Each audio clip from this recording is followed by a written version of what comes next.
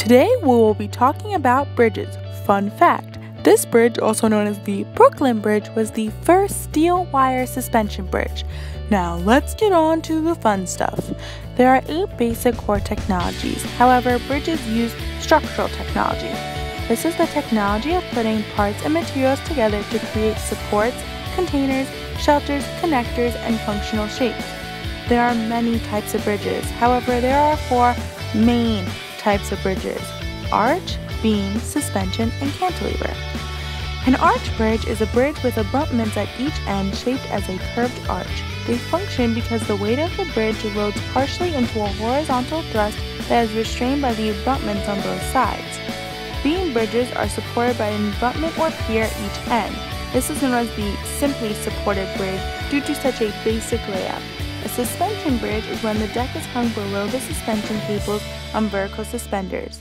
And last, but certainly not least, the cantilever bridge, which is using cantilevers or structures that project horizontally into space supported only on one end. Now within these types of bridges, there are truss bridges, which are connected elements that form triangular units.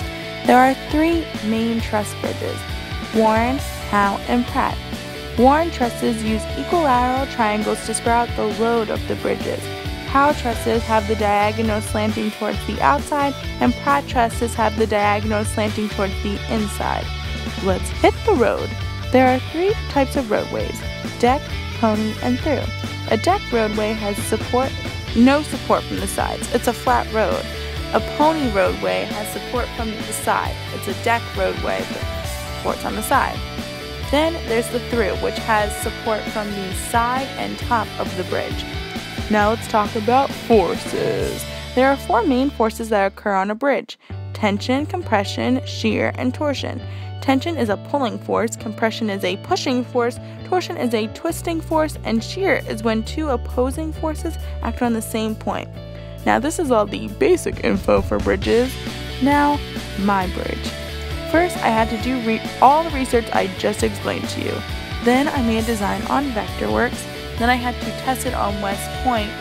And then I had to tweak my Vectorworks design due to weight issues. Then I started building with wood and glue. My bridge used more of the heavier / middle pieces of the wood. My bridge was a Pratt and weighed 28.7 kilograms and had a load of 1,270.2, efficiency of 4,513.6. I could have had stronger joints and used a few more layer pieces to make my bridge, but overall I was pretty successful. And that, ladies and gentlemen, is the Bridge Movie.